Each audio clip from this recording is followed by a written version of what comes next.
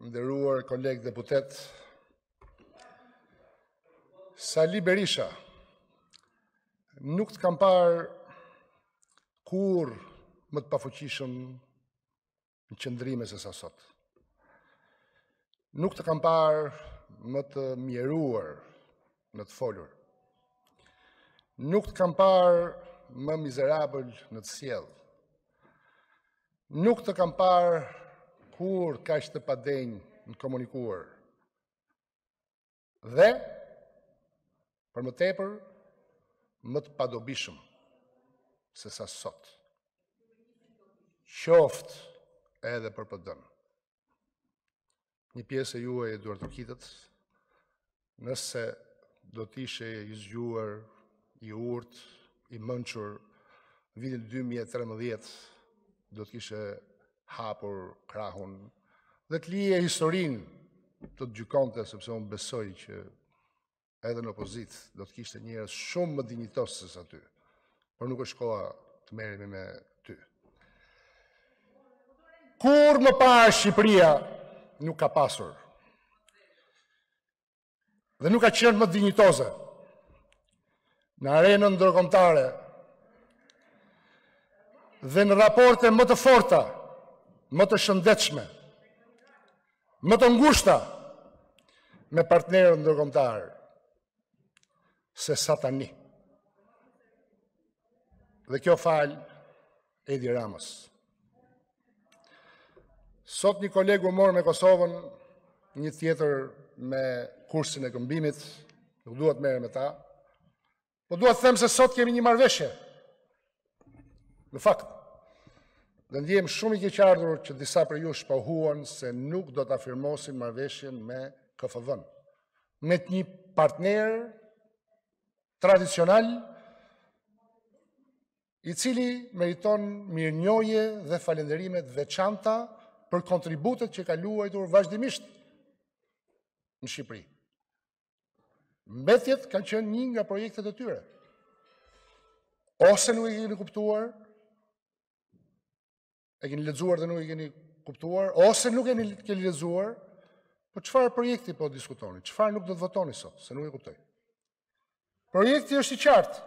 Ka një marrëveshje UAE, 50 milion euro, ka një marrëveshje granti, 6,9 milion euro, ka një marrëveshje granti për masat shoqëruese në vlerën 5 milion euro, ka dhe një marrëveshje granti seko në vlerën e 4,75 milion euro.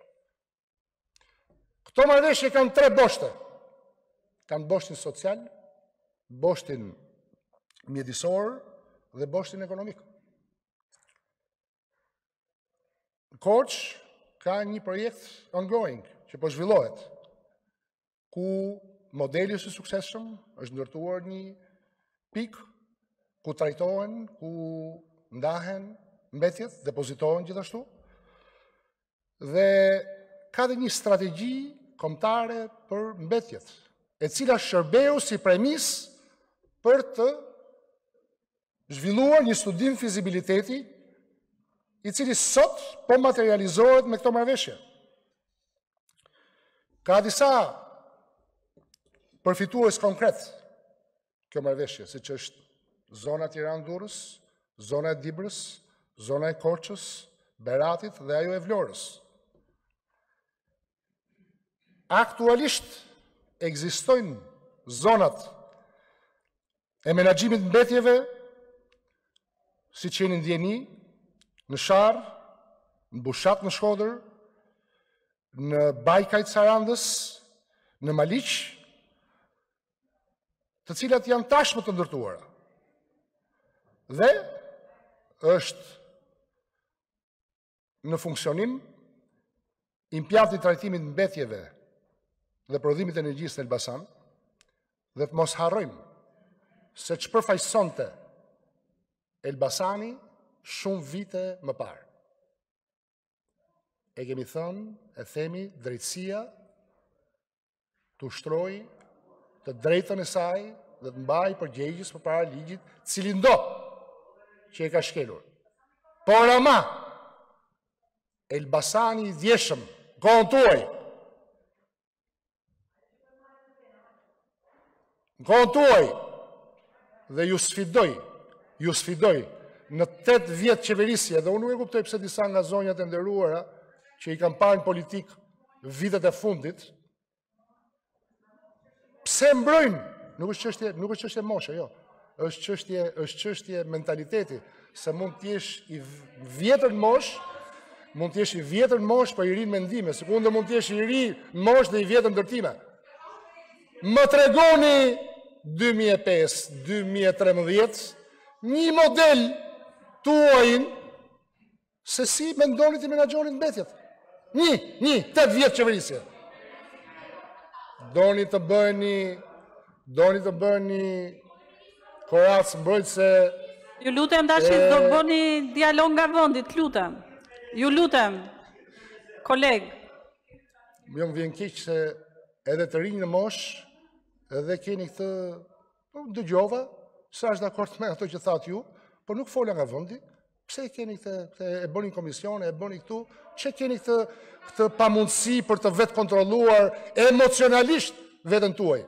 Kontrollojeni, dhe keni gjë parasysh.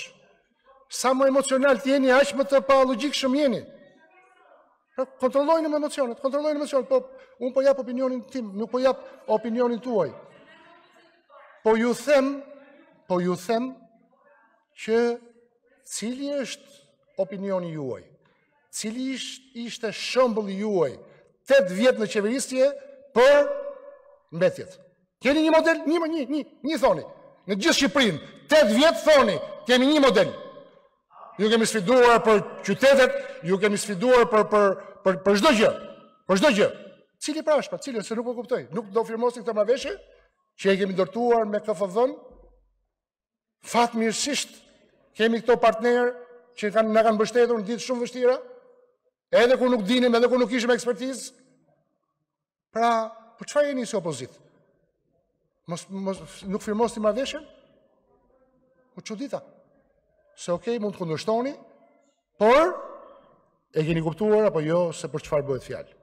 Dhe nëse nuk e keni kuptuar, unë them që deri në kohën e votimit të mund ta lexoni, nëse keni pyetje mund të pyesni, por nuk do t'i bëni një shërbim as asaj që ju përfaqësoni, as raporteve me partnerët tanë dhe as Shqipërisë duke mos miratuar një marrëveshje që është ndërtuar mbi një strategji, mbi një studim fizibiliteti dhe ka masa konkrete.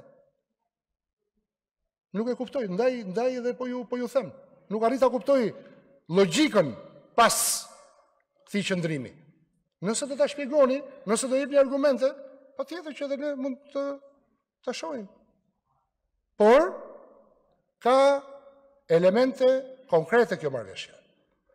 Flet mbi pikat e transferimit të mbetjeve. Flet gjithashtu për trajtimin e mbetjeve.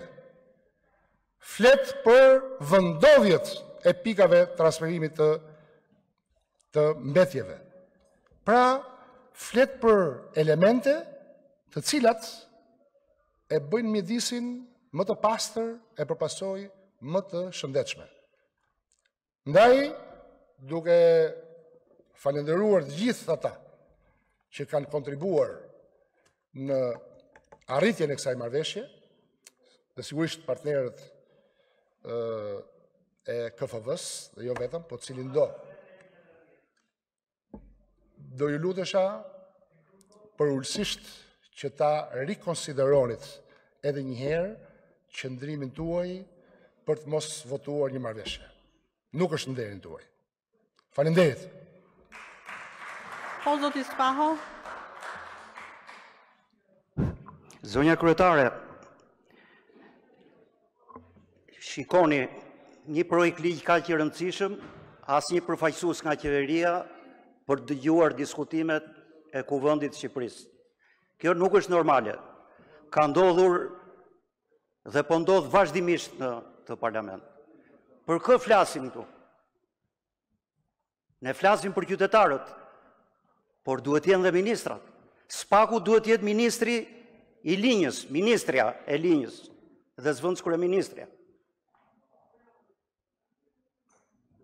Ose ministrja e financës, që merr në emër qeverisë merr borxhe.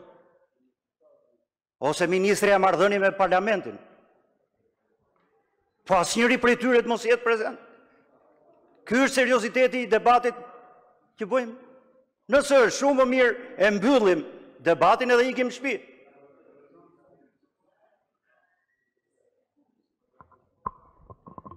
Faleminderit. Fjala për zotin Luan Baçi, përgatitet zoti Arben Pëllumbi dhe më pas Ina Zhupa.